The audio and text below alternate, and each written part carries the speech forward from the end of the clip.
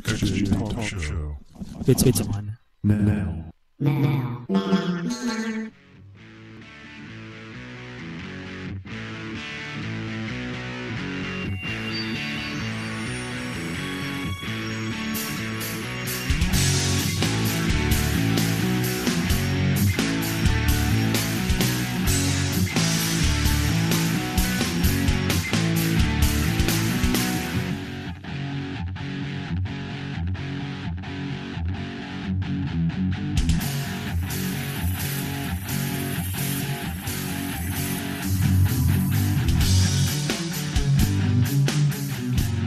Oh, it's cold outside.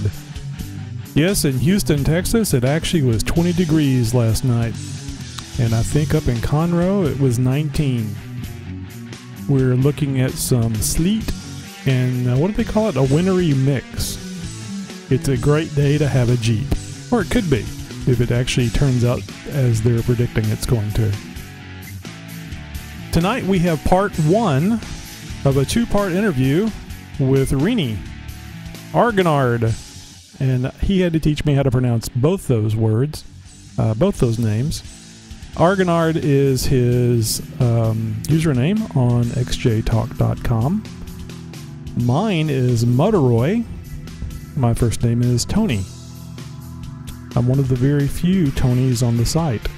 I think I was the only Tony in high school of about 1,000 students. And no, it's not Anthony. So what we're going to do is we're going to go with the standard model that we've been using, which is basically to have the interview for the first half of the show, and the second half we'll have Rene on the phone answering your questions, if you should have any. And we can always take comments or talk about something totally different. You'll be in the chat room. Rene and I will be on the air. The stream. I guess the stream. I don't think I'm centered in the camera.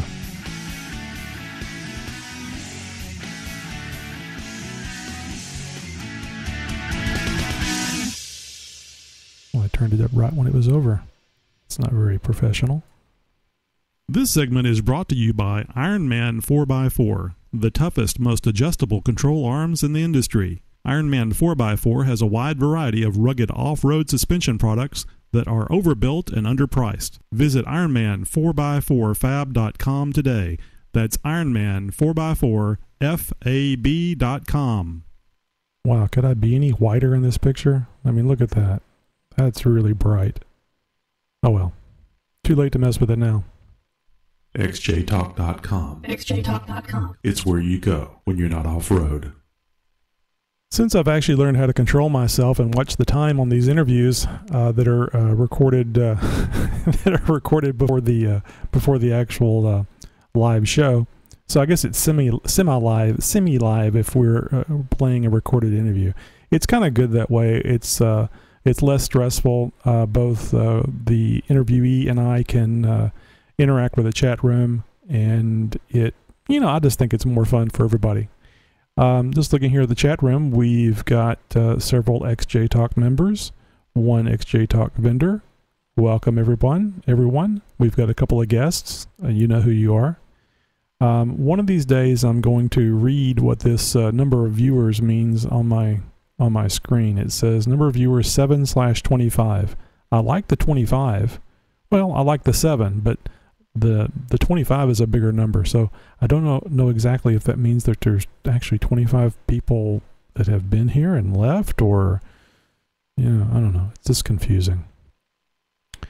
So as I was mentioning, it's very cold here in Houston. I think it is 30 degrees now. I think we had a high of around 34 today. And if you're not familiar with the Houston area, that's kind of unusual because the temperature, it may get cold at night. Very rarely is it in the 20s, but 28, 29, 30, 32, somewhere like that. But it'll usually warm up during the day to at least 40 something. and sometimes even go as high as in the 60s. So it's pretty comfortable in the wintertime as compared to some of the other places that I see and hear about around the country. So the it's very unusual for us. It's even unusual for us to get any kind of frozen precipitation, and we're looking at that tomorrow. So I'm personally kind of interested in seeing what's going to happen, because I think it'll be fun. I don't want to do anything that might bend the Jeep, but at least I have one, so it'll be a little easier getting from point A to point B because of that. Do you have questions or comments that you would like played on the air? We've set up voicemail just for that purpose. All you have to do is call 530-675-4102. Just leave your name, your location, and your question or comment. Chances are good it'll get played on the air. That number again is 530-675-4102. We look forward to hearing from you today. Hey, how would you like to advertise on XJ Talk Show and reach a worldwide Jeep audience? Just send an email to advertise@xjtalk.com for more information. And here we go with part one of the Rene interview. Hey guys, thanks for joining us tonight with XJ Talk Show. Tonight we have Rene rguignard from the xjtalk.com website. Rene, how you doing? I'm doing great. Thank you. A little cold, which wasn't this morning, or I guess it wasn't yesterday morning.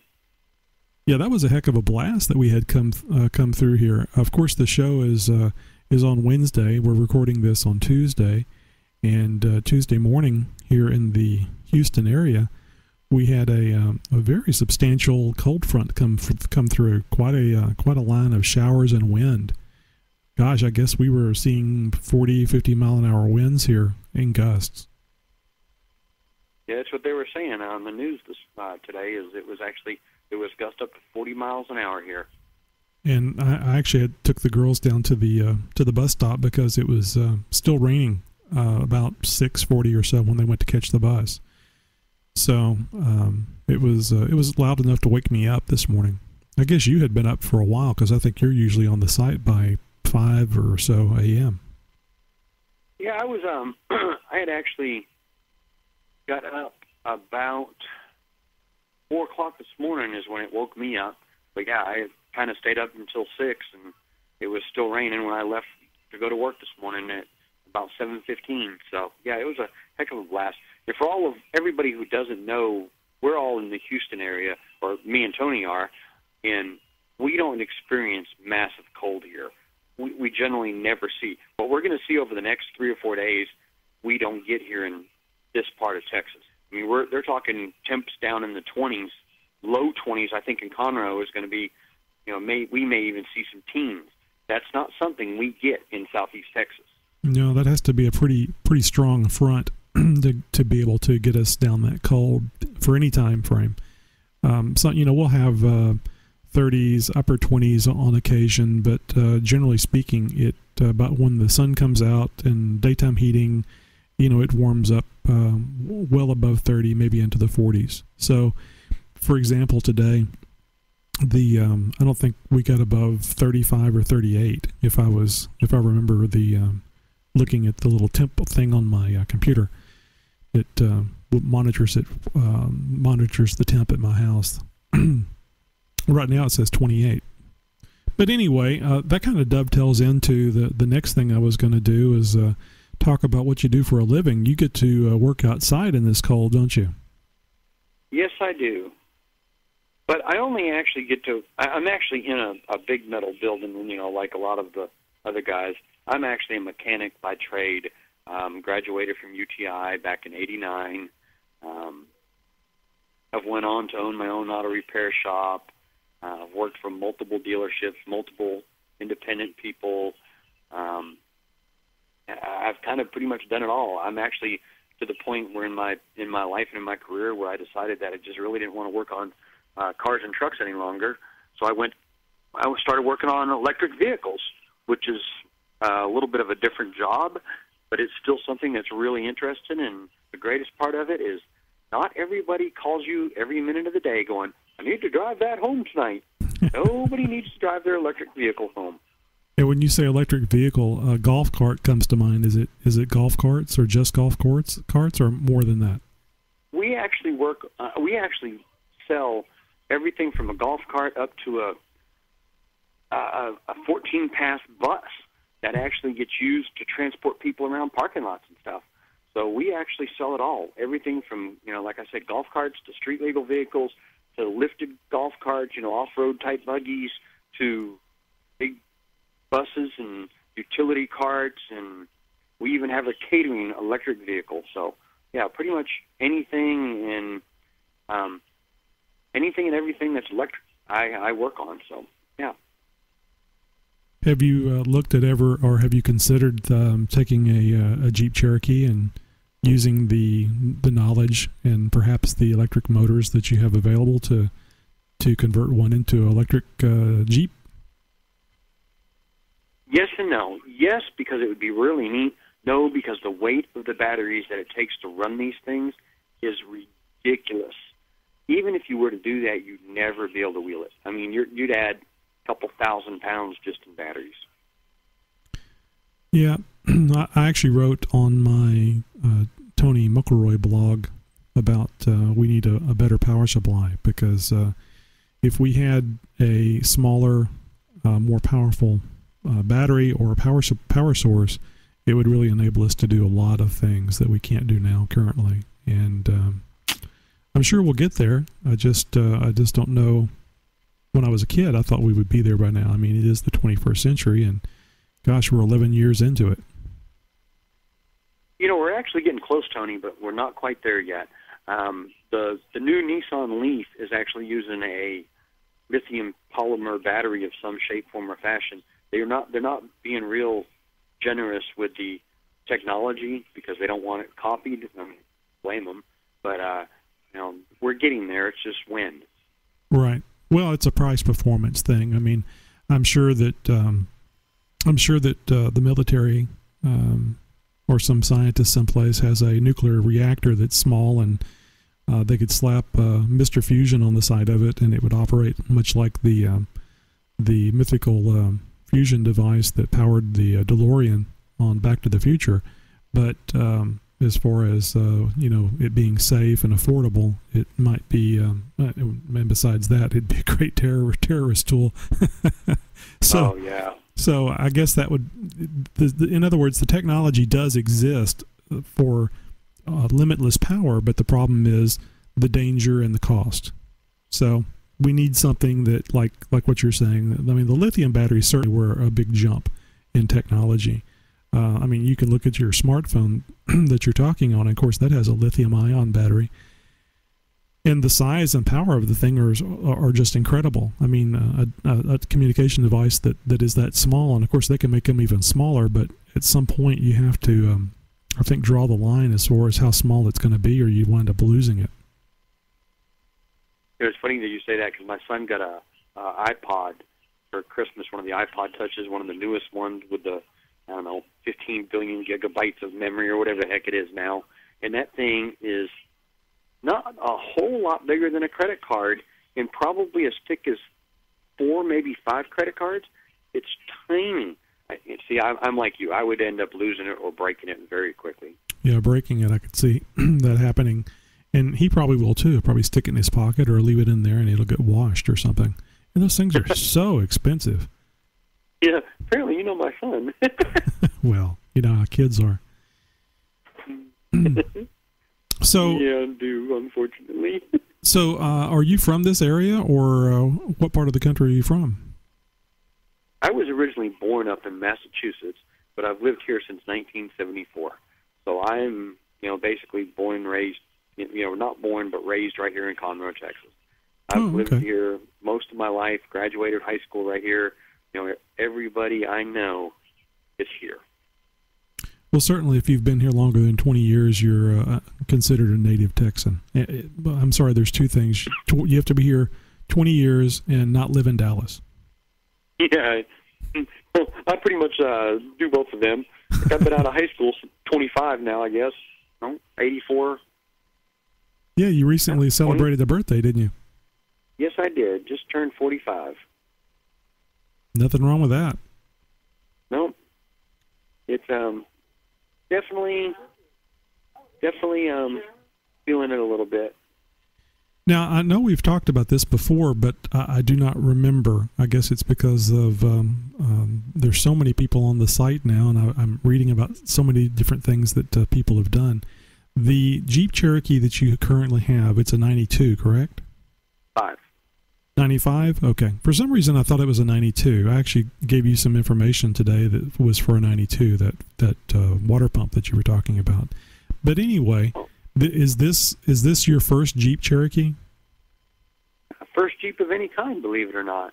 I've had four-wheel drive since I was 18 years old, of one shape, form, or another.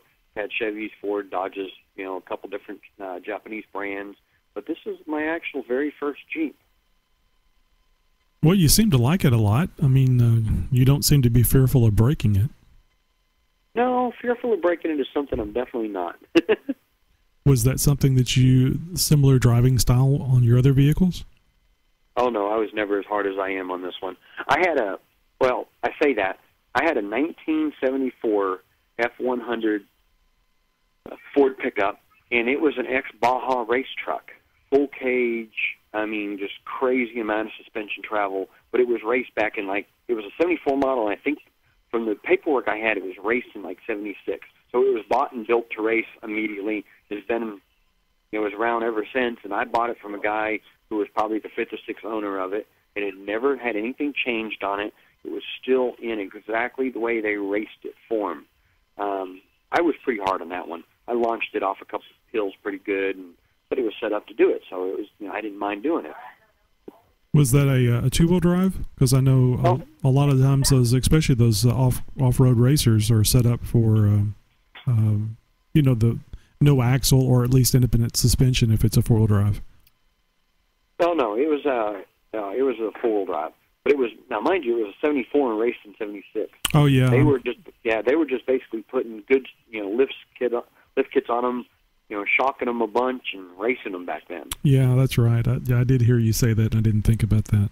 That probably is a more recent thing. I really don't follow the off-road racing that much. I just know that I was a little surprised to see whenever they're doing the Baja stuff that those are really two-wheel drives, and I think they do it simply so they can get over all the little humps and bumps, whereas a straight axle would give them a hard time being able to go fast. Yeah, I think that back then, I actually think that the two-wheel drives were actually faster than the four-wheel drives. I'm sure Steve would probably know a little bit more about that than I would from him being in California and all. But if I remember right, way back then, they were actually, the two-wheel drives were the faster vehicles. Right. More wheel travel, more everything, lighter weight, same horsepower. Yeah, I think it's that independent front suspension, so it allows one wheel to be on the ground and not be forced down by a bump. They both can float at whatever rate or speed they need to. That's right. I mean, you can do it with CV joints and so on and so forth, but it's just not very strong. It's not as strong as a straight axle setup. At least that's what I've been told. So anyway, you've had several four-wheel drives, but the Jeep Cherokee is about the only one that you really beat the hell out of. So you must have or at least established a good confidence level in it to be able to run it hard. I most certainly did. I actually, when I bought it, I mean, you saw it when it was all original. I bought it bone stock. Probably had never been in four-wheel drive its entire life. I gave more than what I should have gave for it, looking back now, but at that time I didn't know. Right. And everything that's been done to it, I've done myself. It's 3.5-inch lift, 33-inch TSLs on it. It's got a whole lot more to go in it, what I'm going to do to it, but I've just got to get to the point where it's not my daily driver. Right. And as a matter of fact, it is still my daily driver. Well, it's nice to be able to, in the Houston area, when we have bad weather, and we do have it, it's nice to be in a vehicle that can get you from point A to point B, or at least have a real good chance at it. Yeah, it is. In our idea of bad weather is a lot different than what everybody is experiencing right now with the winter. We don't get that. We get 20 inches of rain over a 24-hour period. Right. So we just get lots of high water to drive through. Yep. Yeah, having a little height makes a big difference, and the 2 feet between the ground and the bottom of my Jeep means a lot to me. Sure makes you a lot more confident in driving through that deep puddle, doesn't it? Yep. I mean, standard pickup trucks sit as high. The passengers or drivers sit just as high as I do, but the bottom of that door isn't as high as mine. So if they start going through it, they're going to get some water. I don't know how bad it would be, but at least I'm going to be above it. Yeah, I'm with you on that. And when I'm not above, I don't care if it gets in my floorboards anymore. Have you put drain plugs in your floorboard now? Oh yeah, it's all my drain plugs have been removed. I ride around with them out all the time now. I don't even put them back in anymore. Yeah, you do need to get that thing set up so that you can just make it an off-road trail rig. When that happens, I'm cutting the top off. I'll end up being one of the Cherokees that are topless. Well, I think that's about the only thing about the Cherokee that would be nice, would be able to have the ability that the Wranglers and the CJs do to remove that top, because that is pretty cool. I mean, it probably would get old pretty fast. I had a Z28 with T-tops, and I thought that was a real fun thing, but keeping up with those tops and taking them on and putting them off and putting them on, taking them off, and then worrying about people stealing them, because that was a big thing. They were pretty expensive items, and they were fairly easy to steal, and a lot of people would come out and their T-tops would be gone. Yeah, that would make you pretty much not happy. No, I mean, that's it's a selectable open air thing, and without the T-tops, there's no longer a selection. And gosh, it seems like they were $500-700 to replace. So, wasn't something fun to be concerned about. No, I'll give you that. I actually had a '68 Mustang that kind of the same boat. I mean, it wasn't a T-top car, but you still, locking up the '68 Mustang is really the most non-intelligent thing you could ever do. It takes a long time to get in one of them cars. Yeah, I guess a lot of anything with glass on it doesn't really take much to get into, but I would guess the Wranglers are in that same position with the soft tops. I guess you just don't put stuff in there that you want people to walk off with. That's it. It's kind of like anything, though. No matter how secure your vehicle is, how long will it take to get in there with a hammer? Yep, or even take it. And of course, that's a worry that I have, because I've had this Jeep Cherokee of mine since it was brand new, showroom floor, and I've done a lot of mods to it. And actually, every time I hear about somebody having their Jeep totaled, I think about, where am I going to be if that happens? I mean, chances are good I'll be able to pull parts off of it, but it's not, it'll be gone. And actually, I was looking at that flood damaged XJ that's at Matt's shop, and I kept saying stuff to him like, man, but the body's clean and blah blah blah blah blah. I just hate to see this thing trashed. And it's like, yeah, but salt water. Yeah, but it's out of year. Yeah, but it's true. And what's really bad about that car, or that Jeep, was it was under salt water, and the floorboards are perfect. There's not a rust hole in that Jeep anywhere. Yeah, it's just really sad, because that is a very clean Jeep. And gosh, I guess it wasn't running, and that's why somebody left it there and they didn't care. But boy, that would have been nice if somebody would have just called and said, hey, I got a Jeep. It's gonna get swamped with this hurricane coming in. You want it? Believe it or not, I know the story behind that Jeep. Oh, really? What happened? That Jeep was actually bought. The guy that we got it from had actually bought it from a friend of his, and it was an off-road buggy only. That they didn't. He never got it titled. He had the title, but he never got it inspected or registered. And when the hurricane was coming in, they loaded up. He has a pickup truck, and his wife had a car. They loaded everything in their house on a trailer that he had behind his truck, and there was just nowhere to put the Jeep. He had no choice but to leave it. And it was running. Oh, yeah, it was running, driving at that point. But there was no way for him to get it out. He had to drive his truck with the trailer. She drove her car out. There was just no, and he said by the time they left, there was not enough time to get back. Because he actually said, he goes, I turned, when I got the trailer unloaded, I turned around and started coming back, and he couldn't get back to his house. Well, I'm glad I asked about that, because that makes me feel a little better about it. It just seems strange that it was such a nice Jeep. I figured it must not have been running, and therefore it was just too difficult to get out of there. That's just a shame. Yeah, it really is, because like you said, it's a really, really nice Jeep. I mean, I hate to see it cut up and be thrown away, but that's pretty much what's going to happen. Yeah, well, it's understandable. It's all relative to how much work and money it takes. Like Matt said, $200 you can get a rollover and be a lot further along than what you'd be on that one. You really can, because that Jeep is just so beat to death, or not beat to death, but the Jeep is so saltwater to death that there's almost nothing salvageable. Right. But that's the way it goes. At least there's going to be some stuff taken off of it, and it'll live on, so to speak.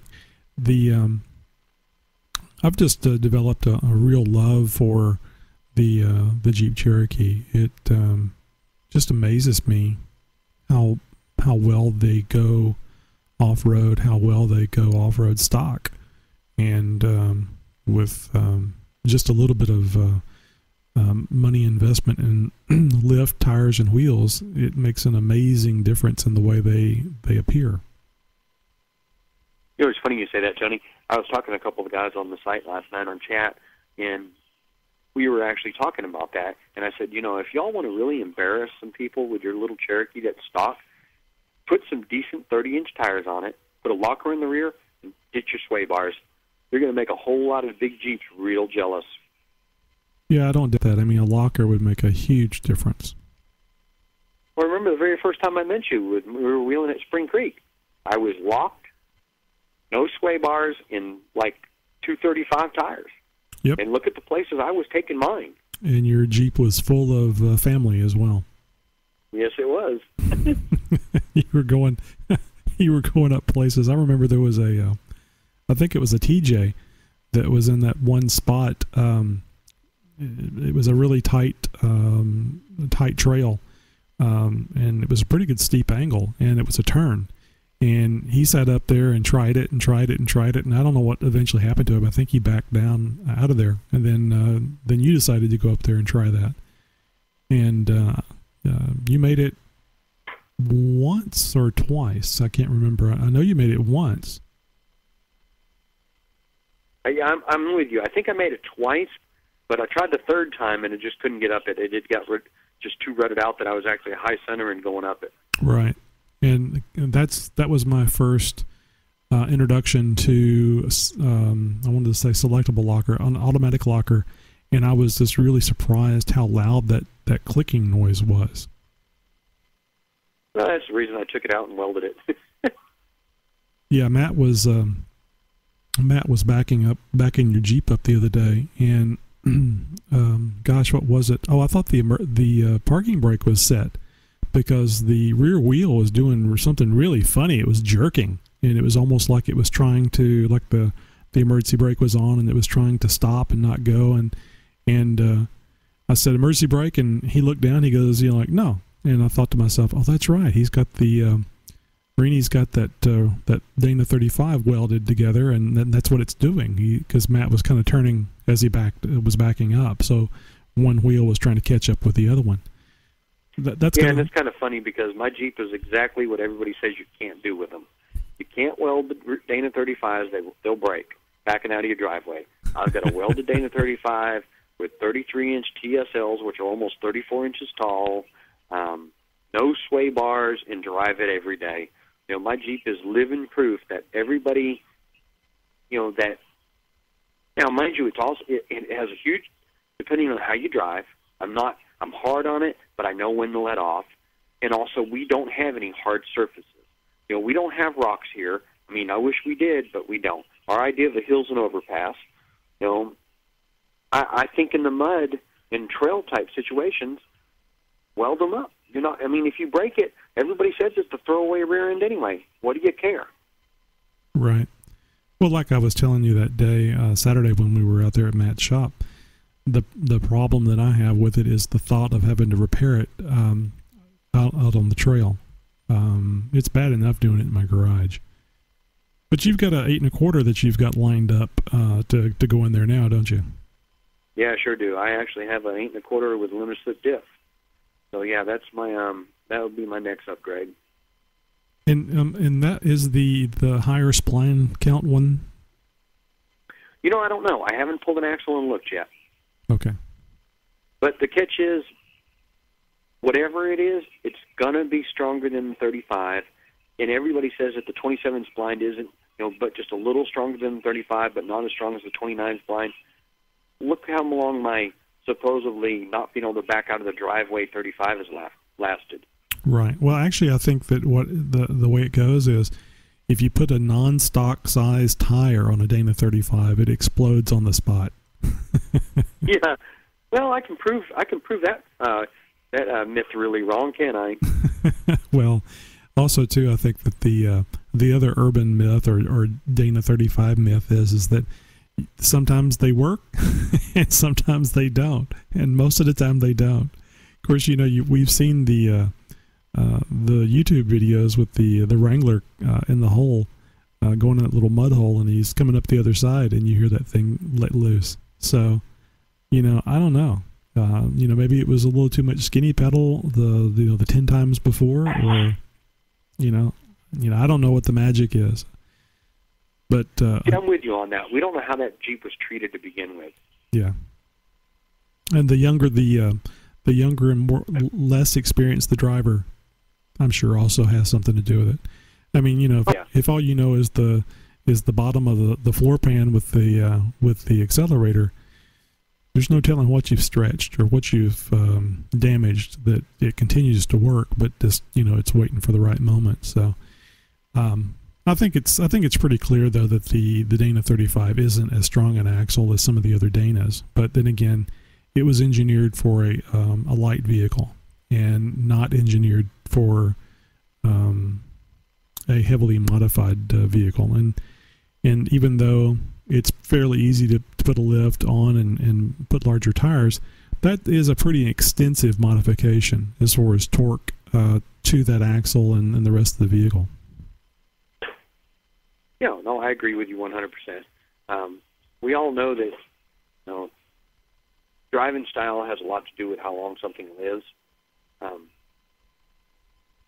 But I think that in moderation, I think you're probably fine running what I'm running. But then again, like I said, we don't have hard surfaces that we wheel on. You know, we don't have rocks. We don't have stuff like that. You know, with rocks and stuff, I can see where they just wouldn't live long. I mean, I'm already, even with what the wheeling I've done with mine, I've already noticed some really funny characteristics of what my Jeep's doing now that it wasn't doing before. If you actually jack the rear end up, I could take one wheel and turn it about an eighth of a turn before the other wheel starts turning. So I know I'm getting some slack in parts that shouldn't ever have slack with a welded diff. Right. Well, that's going to happen. I mean, there's stress and things moving and so on and so forth.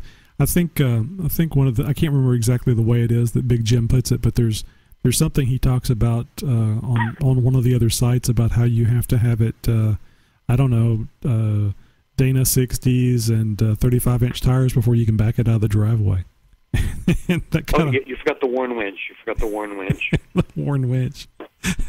and I think that's a habit a lot of us get into because it's a formula that we know. You need this, this, and this. And it's really easy to tell people whenever they're new and they say, hey, what do I need to do to my Jeep? And if you get right down to it, what they probably need to do to their Jeep is enjoy it. Not tow hooks, recovery points. And, if you can put a winch on there, then you can get yourself out of a lot of stuff. So that probably is the main things that anybody needs to focus on is recovery points and a winch. And the rest of it is just more augmentation of your ability to get up and over things with ease. And of course, it looks really cool. Yeah, well, I'm 100% with you on that. I mean, one thing the Jeeps do not have at all, or at least our Cherokees, is recovery points. We really, as far as recovery points, if you ain't got a hitch, you have no recovery points. I agree with you. Put recovery points on it. If you have a rear sway bar in a stock Cherokee, ditch the rear sway bar. There's no reason for that in the world. Put some sway bar disconnects on it if you don't feel confident about losing the front sway bar, and go wheel it. Go enjoy it. Use it for what it was meant for.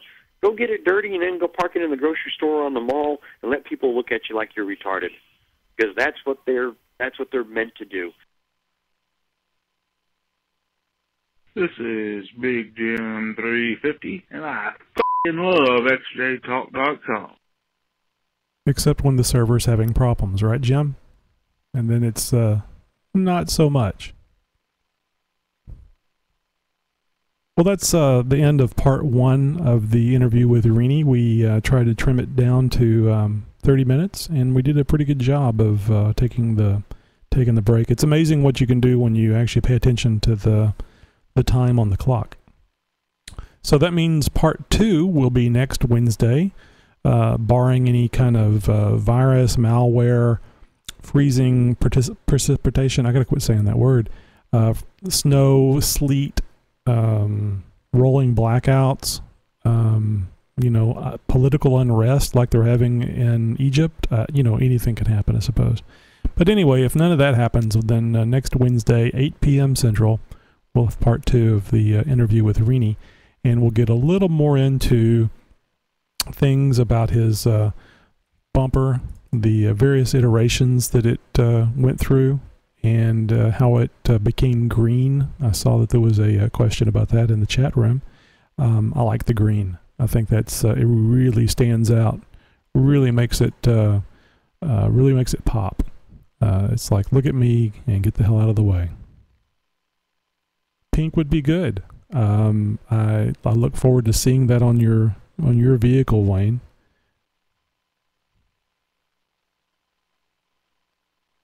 So let's get Rene on the phone so we can ask questions. Somebody's calling. Somebody answer the damn phone. It's an XJ Talk live phone call. Hey, Rene, you there? I'm here. Yeah, Wayne, you definitely got to paint your bumpers pink. Pink and green go great together, man. That's true. It really does. That's kind of a Barbie color combination, isn't it? Oh, he drives a Jeep. Barbie has a Jeep. Why not paint him pink, right? Oh, but it's not a Cherokee though. It's got to be a Wrangler, because oh, that's right. Chicks with square headlights. I think hers has square headlights. Chicks dig the Wranglers. Nothing wrong with that. Wranglers are nice. It's just not. I guess Wayne's not going to comment on that, huh? Well, I guess not. Well, he's a very, very long ways away. It may take a long time for those bits to actually get here. And also, too, there's probably a bit of a delay between when we're saying it and when he's hearing it. Oh, true. Pink, that means you're supporting... I like that one. Okay, guys. Well, Rene rguignard from xjtalk.com, also one of our moderators, is live and in color on the phone and willing and able to answer your questions and fend off your comments. So you guys got any questions? I think there you go. No, I am not a smoker. So no to the Detour's question, is Rene a smoker? I'm 45 years old and have never smoked in my entire life. So I'm not a quitter. I never started. Nope, no dipper either. No tobacco of any shape, form, or fashion. Does your son use any tobacco products? Not the young one, but the older one. Yeah, the older one does, but it's funny because my mom and dad both did, but I never did it. So yeah, I always had better things to spend my money on. Oh God, it is very expensive. My dad was a smoker from age 16 till 5 years before his death from lung cancer. So I never wanted to do it and never did. Lizard Runner says smoking. That usually means you need a ring job, doesn't it? Ring job, doesn't it? Yeah. If you can talk her into a ring job, what the hell? Yeah, I think she's trying to talk me into a ring job. What do you mean?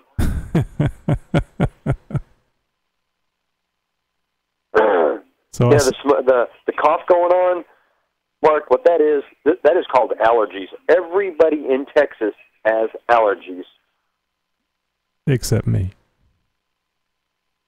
None of it bothers you, Tony?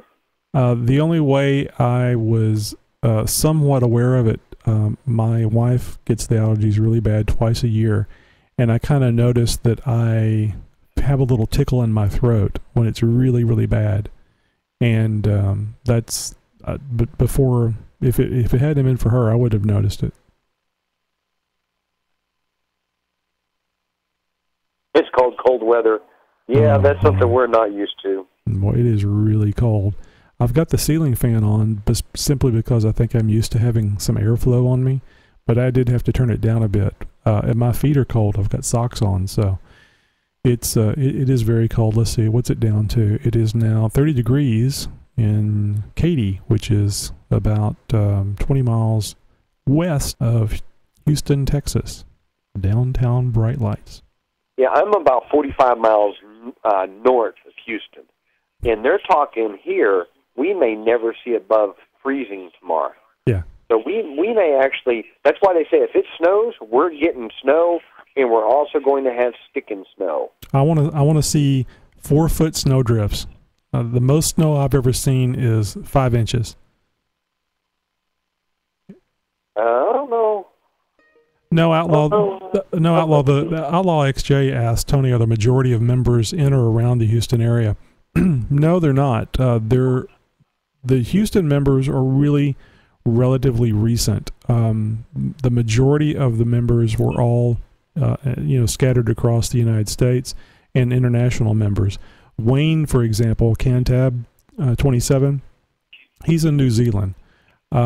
We have a member that recently subscribed to, as a paid subscriber to our site, is in Mongolia. So it's a worldwide membership, and we actually started doing some local meet and greets in the Houston area, and I think that got a few people from the Houston area together and on the site. And it's not a club, it's not a local thing. Yeah. It's very much a national, worldwide site for anybody that has a Jeep Cherokee or just wants to be a part of it. You don't have to have a Jeep to join. Right, and something I think part of why everybody thinks it's kind of more of a Houston-based thing is because a lot of us Houston area people are very involved in the site. Yes. That's one of these. It's kind of one of the things where a lot of us, Big Jim, me, who the heck's the other one? Big Jim, me. There's Patrick. Was it PCR Jeep? PCR Jeep. MS Morenberg. Matt. Yeah, Matt. there's a whole lot of us that are local that are on there a lot, and we're a lot of the ones doing a lot of the chatting on there. So I think that's why everybody really thinks that we're more of a Houston-based site, and we're not. It's not ever meant to be that. It's just we happen to be the most talkative of the bunch on there, I guess. Besides Wayne, and then he's the furthest away. And by the way, for all of y'all on here, if you don't know, if you want to know the lotto numbers, just ask Wayne. He's tomorrow. That's right. Wayne is in the future. He's sworn an oath not to tell you if you're going to die, though. So don't worry about that. Yeah, and don't forget about Scott, XJ4IV. Yeah, you don't leave that one alone. if you don't mention Scott, he's going to be upset. Oh yeah. Poor Scott. Of course, he doesn't make it to the show. Well, speaking of, by the way, everybody who's listening, Scott was up in Waco, Texas, and he froze his Jeep so bad the water pump wouldn't turn the other day. So yeah, it was pretty cold up there. He said it was 10 degrees with no wind chill. But hasn't he been meaning to change that water pump since before the long arms? Oh yeah, but he hasn't done it yet. Golly, I don't think I could drive that far on something that I knew was marginal. Yeah, me neither. I guess that's part of the adventure. What's going on there, Kurt? You need to put your feed back up. How much snow you get? See if you heard me. By the way, I think most of y'all already know, but Weldman is Kurt. Right. 18 inches of snow. My goodness. Wow. Yeah, Mark commented quite a while back in the chat room about, you poor babies, about having to deal with the the cold, because he's originally from was it Connecticut, Mark, I think, and now he's in KY. So when I talk to him, he complains about the weather in Kentucky, but it's really not the cold; it's the storms, the severe storms. I don't think he's used to that. And of course, we're more used to that in the Houston area, just not the cold. Yeah, you know what I really found out? Is it takes me about 3 months before I'm a little sick of the 100-degree days, the 90-plus degree days. About 3 months' time, I'm thinking, I wouldn't mind a little bit of cool weather. But it takes me about 10 seconds to go, you know what? This shit can go back up north. This sucks. I can't handle the hot weather. I really don't like it. I especially don't like the electric bills. So I'm a much happier person when it's cold. When it's cold like this, I can sleep under the covers. I don't ever sleep under the covers, but when it's cold like this, I can, and I like that. Yeah, man, I just turned the AC down further. My poor girlfriend freezes her butt off in the summertime. I've got it like you can hang meat in the bedroom. Oh God, I bet you she does. What is she, all of 95 pounds? Yeah, about 95 pounds. She likes to say she's 100, but not quite. Yep. I bet you she gets cold quite easy. Yes, she does. She just come in from work and she's like a little popsicle. Mm-hmm. But yeah, we're snow should be traveled to, not come to you, Rene. I agree 100%. Big Jim 350 says, "See, all I just heard was KY. He wasn't paying attention before." I think he said it's cutting out on him. Well, that can happen, but you can always catch the show in its uncut entirety from the podcast, which is available on iTunes now, which is really cool, and it's really cool that it's free, and also too on from the XJ Talk website, which we were talking in the chat room. This will be old news, I'm sure, by the time some people hear the podcast. But we switched over from the old underpowered server to the new, more powerful server, and we've been having some issues because anytime you make a major change like that, it doesn't quite go as what you would expect it to. So having some growing pains, but it'll get stabilized out here pretty damn quick. Yeah, when you were saying all that, the new and improved server that doesn't work. No, it's from the old crappy server that did work, by the way. It actually works great. It has to do with how long the changes take to get pushed out to all the different internet service providers and the DNS equipment that's out there that each individual uses. So it takes a while for it all to get all pushed out. Hey, Punisher, where do you live at? I mean, I know you live in Florida, but what part of Florida? If it's 78 degrees, where the hell do you live at? That's surprising. I thought that front was all the way up the East Coast. I thought it was all the way down to, like, Miami. Port Charlotte, where is that at? It's in Florida. Yeah, I know it's in Florida. What major city is that by, Punisher? A real good time, Tony. Southwest. So there's a city named Southwest? Where the hell is that? Southwest Florida, I think is what he's saying. So down kind of exact opposite, 2 hours south of Tampa. Okay, I know where Tampa is. Thank you. Can you see the shuttle when it launches? Yeah. Can you see the shuttle? No, doesn't the shuttle launch from the east side? He says yeah. He says yeah. From the west side, I guess. Now, is it the actual shuttle or is it something you see when you drink? Yeah, Gulf side. So it does launch from the Gulf side. Yeah, East Coast. Cape Canaveral, yeah. It goes east and downrange, so in case something happens, it falls in the water. Yeah. So, Punisher, you're about, what, halfway down the state or three-quarters of the way down the state?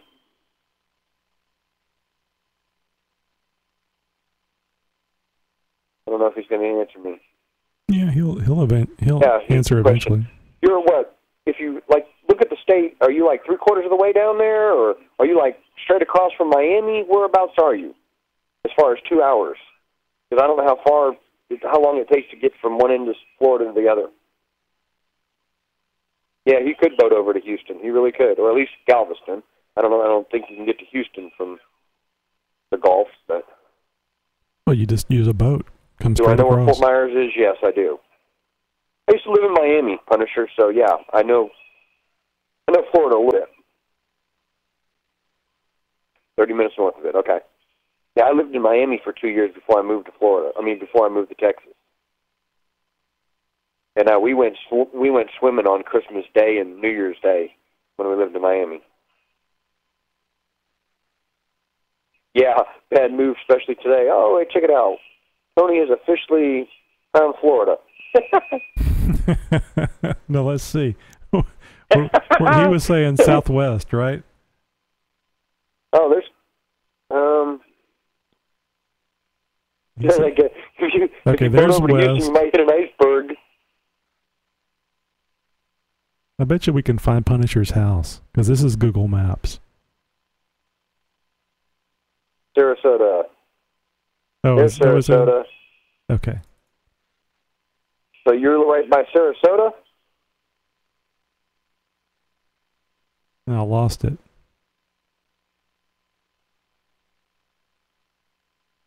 Oh, there it goes. I lost it again. That's all we need is Paul's house pics. Port Charlotte. Oh, did you see it? He said he saw Port Charlotte. Are you like right on the coast, Punisher, or are you off the coast a little bit? You know, if he's right there. Port Charlotte. You just passed it. Right there where you see the 75, scroll back down, Tony. A little bit. Down. Keep going down. Nope, the other down. Not up, down, Tony. Down. To the right a little bit. There it is. See Port Charlotte? Just past it. There you go. Oh, okay. That's what it is, because there's a bit of a delay, because I've actually been sitting still here for the last couple of seconds. Yeah. So you live in Port Charlotte, right? Hello. Oh, we need to get some pictures. That's going to be a really pretty place. Charlotte Harbor.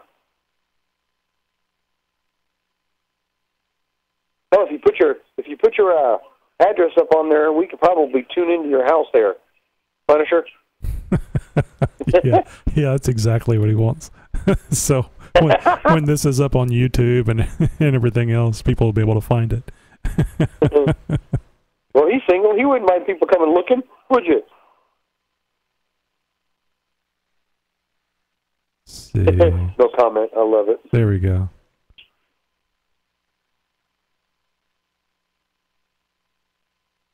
All right. Well, anyway, that's where Punisher lives. So that was a good 5 minutes of the show. Oh, he just put it up there. Actually, put it in there. 2147 Shiloh Street. Shiloh, I guess.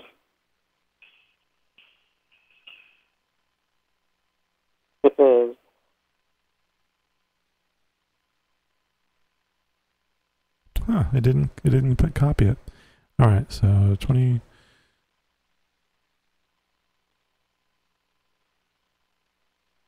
Let's see. 2147 Shiloh, and that was, where was it? Port. I think you said Charlotte Park, didn't you? Yeah, right on it.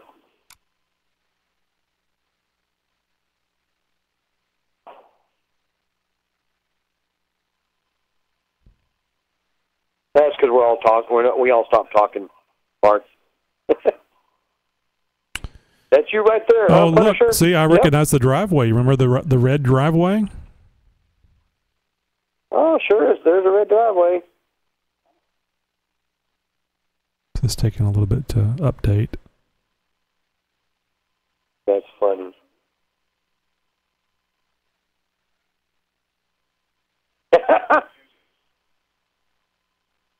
And getting his brooms ready. How come there's no Jeep in the driveway? That driveway in red. I think I'm looking at the wrong one. No, that's the right one. It just looks different. Yellow house. Yeah, that's it. Yeah. Why ain't there a Jeep in the driveway? That's the bad thing about Google. You never know when they're coming by. Oh, I know. Now, he may have just been moving in. Although that's a plumber. Okay. That's pretty funny. Yeah, this looks like a great place for UFO sightings. Look at the woods. He can go off-road. He can do like Wayne does. He can just, in this case, he can just go across the street and be off-road. It's funny he said that's an old picture. And same thing, if I've zoomed in around my house, and the picture's got to be at least 3 years old. Yeah. So, yeah, I'm in the same boat he is. Some of these pictures are really old. Can you imagine how much money Google spent for nothing other than just fuel? Yeah, no joke. Did you see what Kurt put on there? That's creepy, you stalker.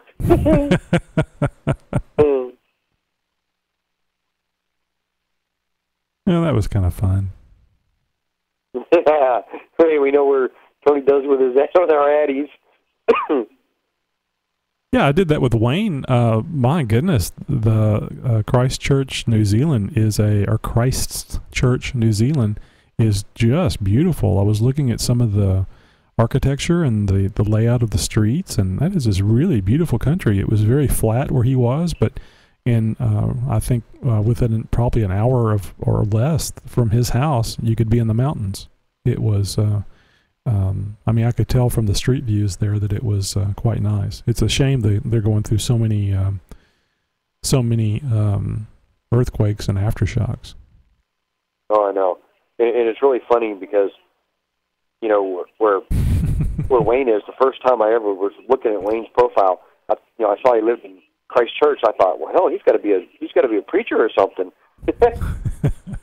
Well, that would be a town full of preachers. But yeah, I know in different parts of the world, different cultures. But the more we learn about the other folks, the more it just seems that we're all the same. Certainly the same as far as our love for the Jeep Cherokees. My wife's a minister. I found I didn't know this until last Saturday that Wayne wasn't the one that changed his avatar to a submarine. No, that was Matt. Yeah, Matt told me he says that could be arranged. I told him it could be arranged, and it showed up. Hey, Wayne, can you guess who maybe had the idea of doing that? I don't think Wayne's still on here. I think Wayne's off. Well, it said it was chopping, and he kept getting kicked off. But he'll be talking to the computer later when he's whenever he's listening to the podcast. Oh yeah. Oh, did Fireman Ray show up? Yep, sure he's on here too. Let's see. How do I put this thing back? Problem with doing something new. Yeah, Matt did mine too, thanks to Rene and Paul. Well, there's a picture of your, at the time, new to you, Jeep Cherokee. That could possibly be one of the very first pictures ever taken of the Jeep. Yeah, I was digging around on the site tonight trying to find some pictures so I could put up here on the during the interview, and quite a few of the pictures that you put up are not available via PhotoBucket. You've moved them or deleted them. Wow, see, it shouldn't be. I should still, every picture that I've had up, I've redone to make sure they were still in there. So do you have any of it with the TSLs on there? I took some myself on Saturday, but I don't think that I don't know. Those are ATs.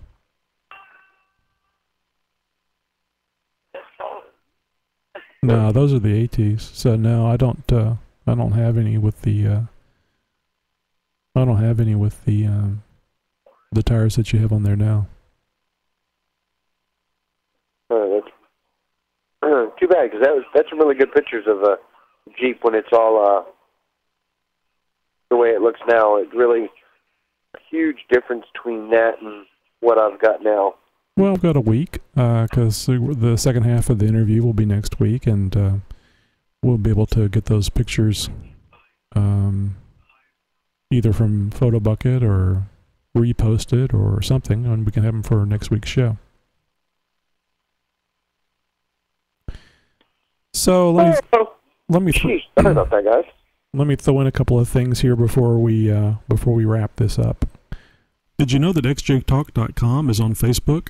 Just go to facebook.com/xjtalk and friend us.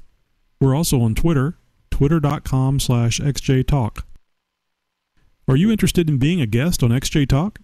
Well, you can contact me via email, tony@xjtalk.com. That's tony@xjtalk.com. Hey, how would you like to advertise on XJ Talk Show and reach a worldwide Jeep audience?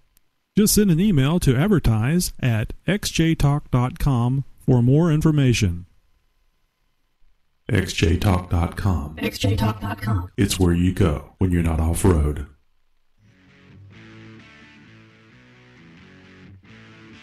Well, Rene, I want to thank you very much for not only doing the interview, but being here on the phone with us. And hopefully next week you'll be able to join us again.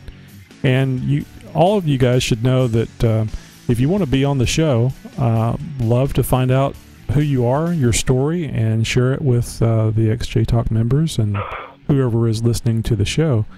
So if you, you don't have to be a vendor. You don't have to be somebody with 100 years of Jeeping experience. Just got to be you and tell your story. Rene does a great job with that. I was surprised that Scott XJ4IV was such a great interview, and that was just kind of an off-the-wall, let's test the equipment type of show. So, Rene, was there anything that you wanted to say before we wrap this thing up?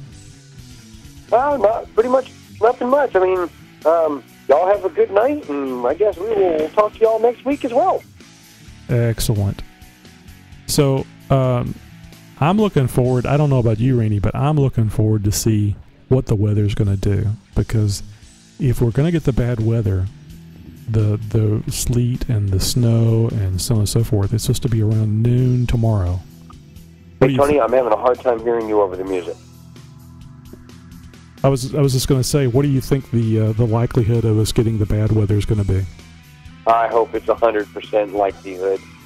Matter of fact, next week when we're on, I'm looking at my build thread, and there's some really good pictures of some of the stuff we were talking about next week, which we'll be talking about building some bumpers and stuff like that. And I got some really good pictures in here of all that.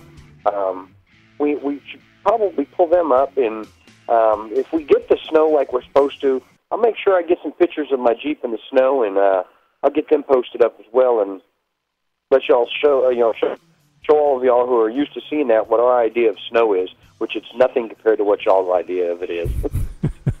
Mark says, stay off the road, Tony. Mark, not only am I going to be on the road, I'll have the the smartphone set up so that I'm videotaping while I'm driving around. And I'll have that up on the site. The site you can't get to.